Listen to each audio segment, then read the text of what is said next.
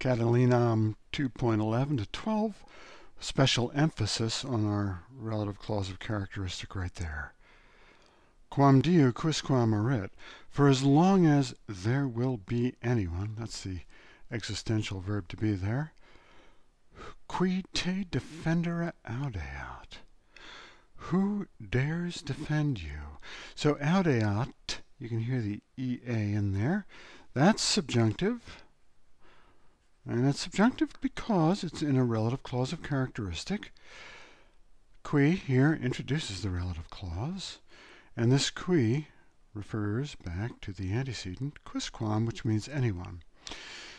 The antecedent is indefinite, therefore it's a relative clause of characteristic. It's not just a straight relative. And this is the complementary infinitive. Defendere. We waste up. Watch out for that E. Future. You live. And again, future. And you will live. Ita ut nunc vivis. Just as now you do live. And look, he shifted his vowel. This is present. Oh, aren't we clever? And again, second person singular. This whole speech is about second person singular because he's pointing at Catiline while he's saying these things. All right, but vives et vives ita ut nunc vivis. Multis meis et firmis praesidiis obsessus. And this is, what did I say down here? Besieged. That's a PPP by ablative, ablative, ablative, ablative. You see a passive verb form? Look for the ablative. Besieged by my many strong guards, lest possis, subjunctive. Yeah, second singular, 2s there.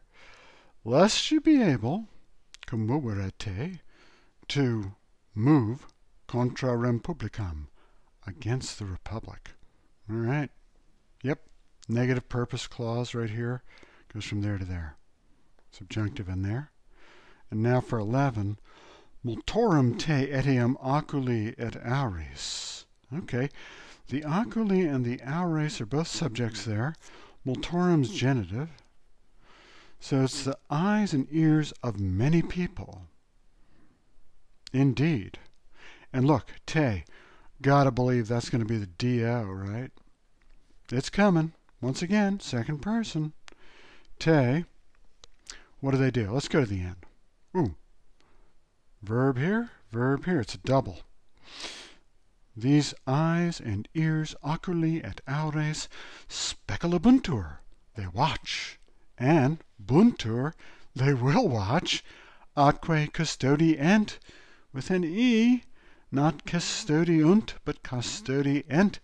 Oh, both future. Very nice. They will watch you, and they will guard you. And here's a little participial phrase. This might as well be a little subordinate clause. But instead, Cicero's using a participial phrase, te, modified by sentientem, non sentientem. They watch you, not perceiving. So we're going to change that in English to say, they watch you, te, non sentientem, though you don't see it. Okay, so we make our own subordinate clause. They use this participial clause. Sicut ad hoc fecerunt. Just as up until now, fecerunt. They have done. Yes, Cicero has had spies everywhere, and so not only is this going to happen in the future, but sicut ad hoc fecerunt, just as they have done up till now.